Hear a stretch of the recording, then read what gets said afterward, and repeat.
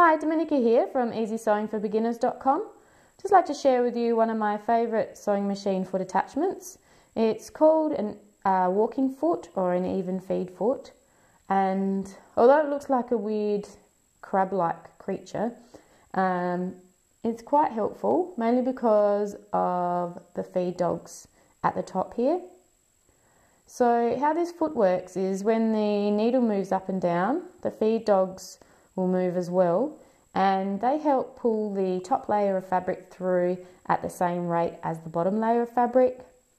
So this is great if you're using fabrics that are prone to slipping or fabrics that pucker, and quilters use it a lot as well, especially if you're sewing through thick projects where you have a couple of layers of fabric and you're wadding or you're batting in the middle of as well. So it just helps everything move through the sewing machine at an even rate. So it's quite a helpful sewing foot to have. Okay, I'm going to take you over to the sewing machine now to show you how it's attached to the sewing machine. Okay, so now we're over at the sewing machine. Just before we start, I'd just like to show you my other walking foot that I have. This is my walking foot for my Janome sewing machine. This is the one that I got with my DC 4030 when I bought it. And this one here is a generic sewing machine walking foot. And I bought this for my Singer sewing machine. So it's pretty much the same setup as my Janome. It has a the snap-on feet. And they pretty much work in the same way and they do the same thing. Okay, it's just that I got one free with my sewing machine, so I've got a new one now. The difference is the Janome one is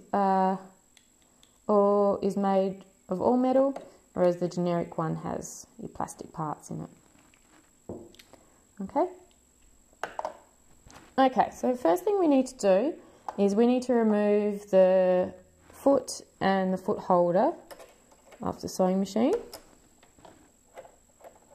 So remove the thumb screw. Okay, so what I do first is I make sure that this bar is going above my needle clamp screw, so this little screw that clamps your needle in.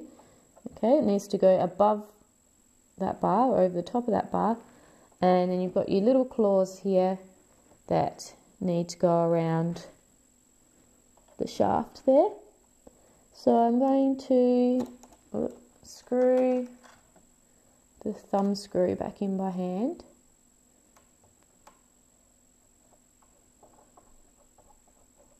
Okay, and then just tighten it by hand. And once that's tight, I get my little screwdriver and then tighten it a little bit more. Okay, and now my sewing machine is ready to sew using my walking foot. And now I'm going to be making another video showing you the types of materials that you would use the walking foot for, so stay tuned for that one. If you enjoyed this video, then hit the thumbs up button. If you have any questions or comments, then leave them below as well. Thanks.